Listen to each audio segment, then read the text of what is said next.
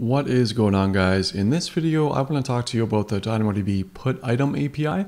I'm going to talk to you about what it is, why it's useful, why you want to use it. Then I'm going to show you very quickly a practical example using NodeJS and JavaScript of how to actually call it and get it going.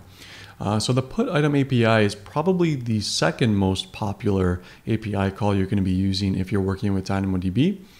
So what PutItem allows you to do is basically just insert data into your table.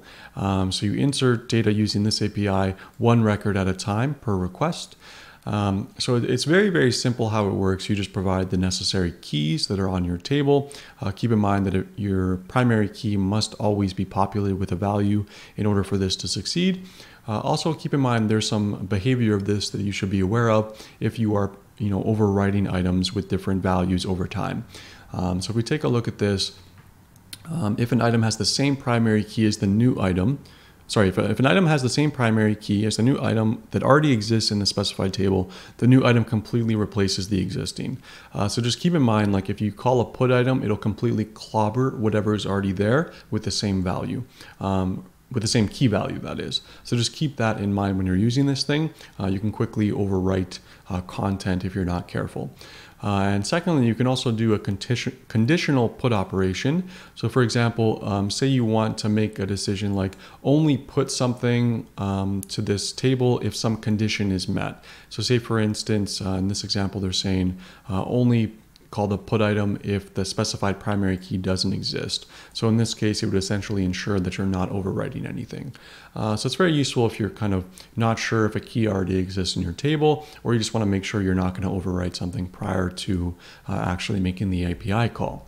So that's about how it works. Let's check out how to actually call it now. So in this example, we're using Node.js. So we're setting up a params object, and we're specifying details about the item in this kind of JSON here. So we're saying in this example, album title is the key and the value is this guy. The S corresponds to the fact that this is a string.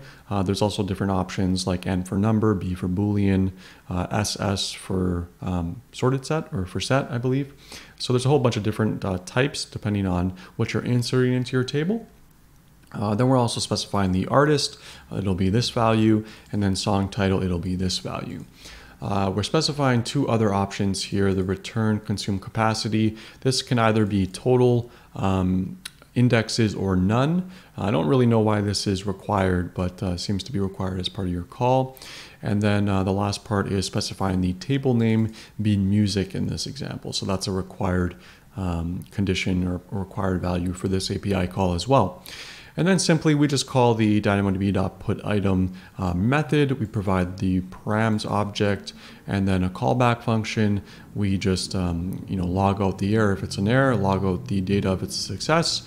And then here we see what the response is. Very, very simple. It just tells you the consume capacity. So we consumed 1 unit on the music table. So hopefully you found this video useful on how to use the PutItem API. If you did, don't forget to like and subscribe so that you don't miss out on my next video. Thanks so much, and I'll see you next time.